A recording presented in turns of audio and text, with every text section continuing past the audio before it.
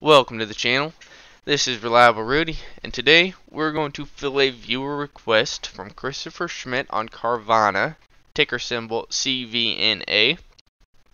But first, I'm not a licensed financial advisor. Everything in this video contains only my opinion and is for entertainment purposes only.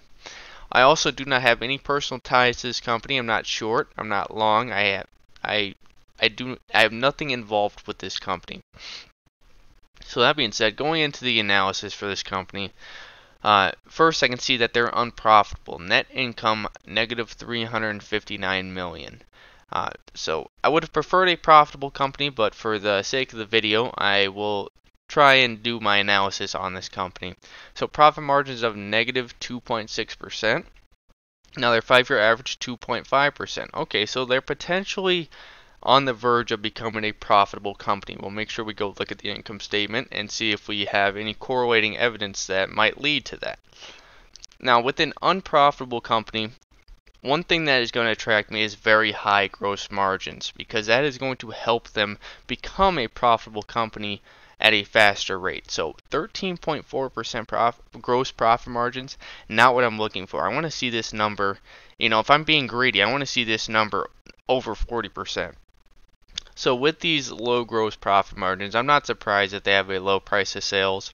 Now, this could be taken as a positive. This is saying that for the investor for every 30 cents that he invests, the company is going to generate $1 in revenue. But then that also leads back to the gross margins. With these gross margins at 13%, I understand why it has low price of sales. I won't go too much into that, but next on the list we have our free cash flow. Now I can see their negative free cash flow is growing. Their 5-year average free cash flow is negative 1.34 billion. Year to date free cash flow negative 3.35 billion. Not what I want to see. Now they're not paying a dividend. They're not profitable. I understand. Return on assets, negative 21%. Return on equity, negative 122%. Return on invested capital, year to date, negative 92.8%. Whew, man, they do not do a very good job of investing capital. And you can see the 5-year average, negative 37%. So, not very good, but potentially there's something in the earnings. Maybe they posted earnings. They were up 40% on Friday, so there could be a potential change in the company. I don't know, but right now we're going through the financial statements that we have. These are not up to date. This does not have their most recent earnings report, but going off of these, not a very good first look. So we're going to click on the 8 pillars. Now, first thing that screams out to me, shares outstanding. Over the last 5 years, they've diluted 500% of their shares outstanding. So if you own 1 share of this company and there's 10 total shares, you own 10% of the business. Now you've held this for 5 years and they've diluted you 500%. There's now 50 total shares of this company. You still own 1 share. You go from owning 10% of the business to owning only 2% of the business. This is why for any investment it is important to understand these shares outstanding in the company. Now, they do have revenue growth. There's a couple things in the income statement that we need to look at, but everything else, I've pretty much already stated everything else involved with this 8-pillar system. So we're going to skip over the stock analyzer tool. I just don't feel like there's enough correlation with the financials where I would be able to plug in reasonable numbers for this company.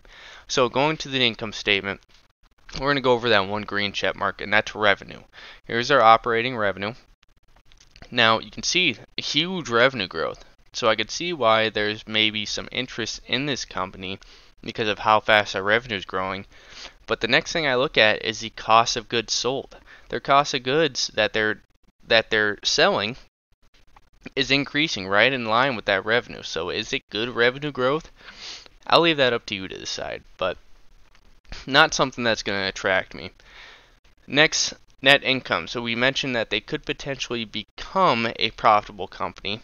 Now I can see 2016 negative 17 million, Now they do have a profitable year in 2018. You could have thought, okay, now we're getting onto this consistent profitability, but since then, negative 71 million, negative 150 million, negative 147 million, negative 360 million. Not what I'm looking for in a company that's getting closer to that profitability. That net income loss is increasing. So, not what I'm looking for. Now, next we will go look at the shares outstanding. And I can see not too much share dilution right there, but boom, huge increase in shares, and they haven't stopped since. This company has been issuing out and diluting their shareholders like crazy. I mean, I would have already closed out this entire tab entirely. But, you know, for the video's sake, we're going to finish out some analysis. Next, we're going to go to the chart. I pulled up this on TradingView, CVNA. Now, first thing that I see a decent trend line right here. Now, when we crack that trend line, here's your COVID drop. Boom. Okay, so we're going to draw that trend line in. Next, I can see a nice little W pattern right here. I see a nice 1, 2, 3, 1, 2, 3, 4, 5 wave structure. Our wave 4, pretty much back test wave 1. So a nice 5-wave structure, higher low, and we get our extended right leg. So if I was going to draw this trade out right here, here's my neckline of my double bottom. Now, if I was going to drop a stop loss in right here, boom, right there, I probably would have got stopped out. I would have lost $11 a share on that. Got stopped out. But for those who may have stuck in with this and were drawing out this trade, we'll just draw it out like this. Boom. And right there. There's our 3 to 1 roughly. So there's your risk reward, 1 to 1, 2 to 1, 3 to 1. Now if I look at my 3 to 1 and zoom in on this, look at that gap down right there. Not only is that 3 to 1 risk reward meeting in pretty much at my all-time high, we have a gap down that's getting filled. And look at this wick. We wick right through that, boom, selling pressure. Now this stock does continue the run, but what year was this? This is when we printed a bunch of money and everyone had money to spend. Obviously, companies are going to benefit from that. But the last thing that I'm going to do, we'll touch base on this. They did report earnings. We'll look at that briefly. But I'm going to take a fib tool, top of the move, bottom move, and see what type of extensions we get. Because this is a large drop right here. I want to see that. Top of the move, bottom move. Now I can see, look at that. Full extension. Almost a full extension. Now, as I mentioned in previous videos, you get these types of double tops coming near a full extension. Watch out. And boom. This stock tanked. So if I take that percent drop, man, 95% drop. That is nuts.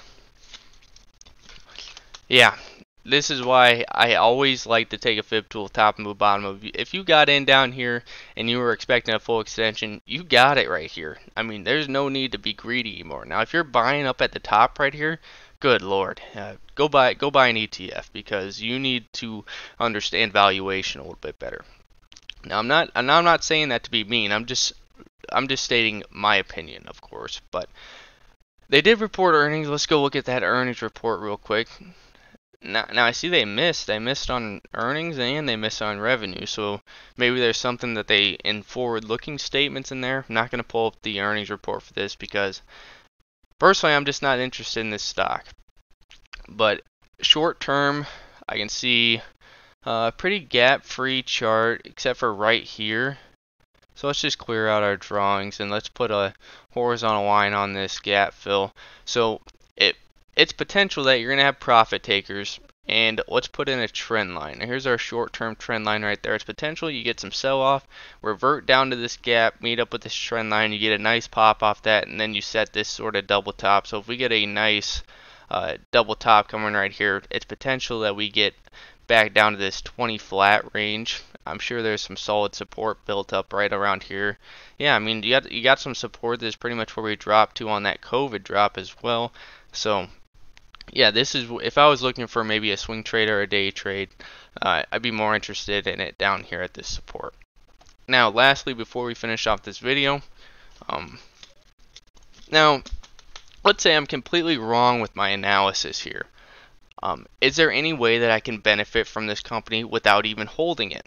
So I'm going to go to these holders right here. We're going to look at the funds. And yeah, I can see right here, I'm actually a holder. in this company. Vanguard Total Stock Market Index Fund, VT.